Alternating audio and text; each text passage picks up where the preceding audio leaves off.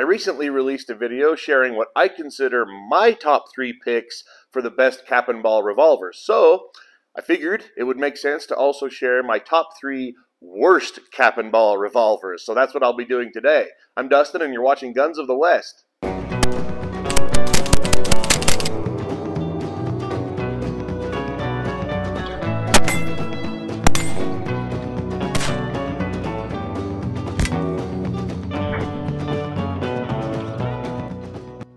Well, I have to say right up front that this video was much harder to do than choosing my top 3. Choosing my bottom 3 was tough because, to be honest, I like all 3 of the revolvers that I'm going to show. I like them quite a bit, at least a couple of them.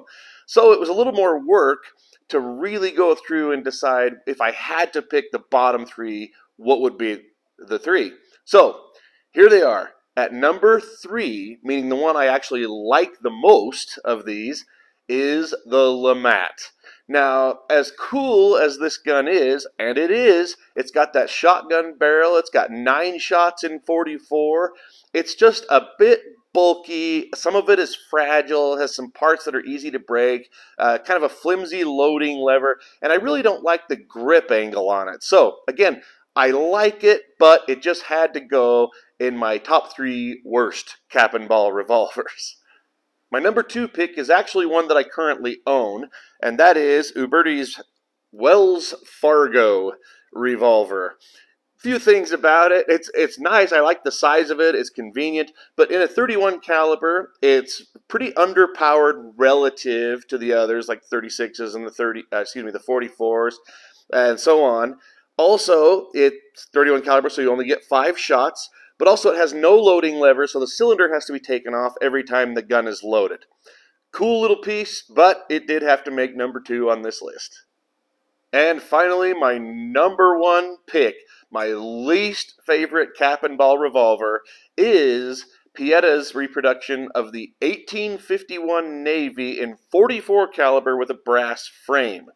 Now you might be thinking, Dustin, that's odd because your top revolver in the other video was an 1851 Navy too.